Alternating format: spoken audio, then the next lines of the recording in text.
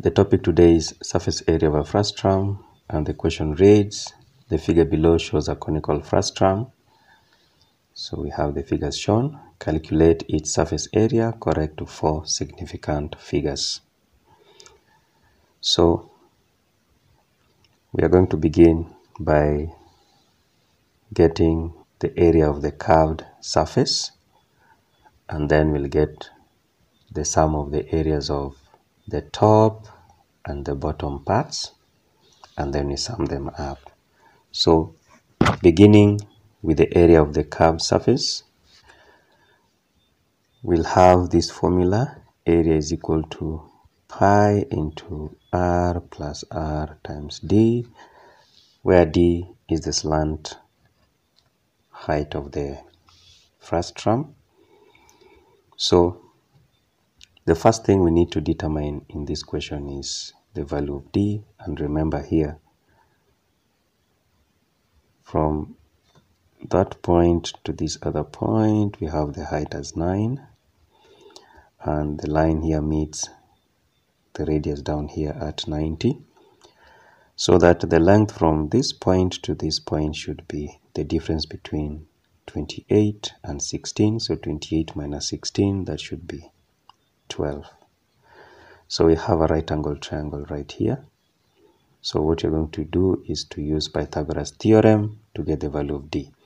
So d here is the hypotenuse.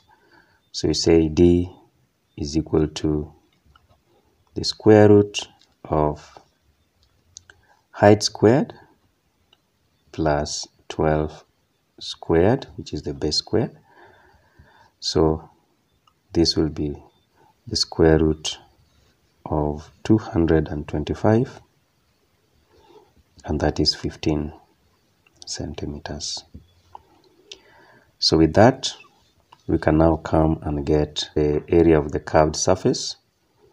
So area is equal to pi, and pi is 22/7 times the bigger radius, which is 28, plus the smaller radius we have is 16, times d, and d we already have as 15. So this worked out should be 2074.2857, and of course that is square centimeters. Next, we will look for the area of the top and bottom. So to get the area of the top and bottom,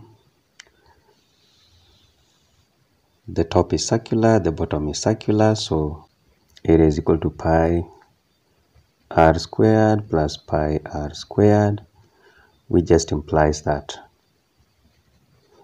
the area is equal to pi into r squared plus r squared.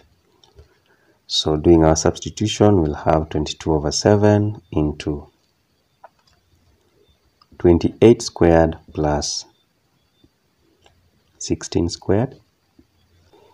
So that worked out should be 22/7 times 1040, and that is 3268.5714 square centimeters.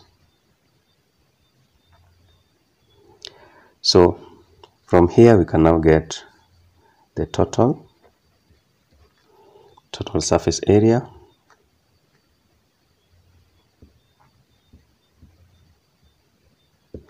And the total surface area is obtained by simply getting the area of the curved part plus the area of the top and the base. So surface area is 2074.2857 for the curved surface, plus the top and the bottom, that is 3268.5714, and that gives us a total of 5342.857, and this is approximately 5343 square centimeters. Now this is expressed to 4 significant figures as had been instructed in the question. So finally, this is the surface area of the frustrum. I want to thank you for your patience until this time. I want to thank you for watching. See you in the next video.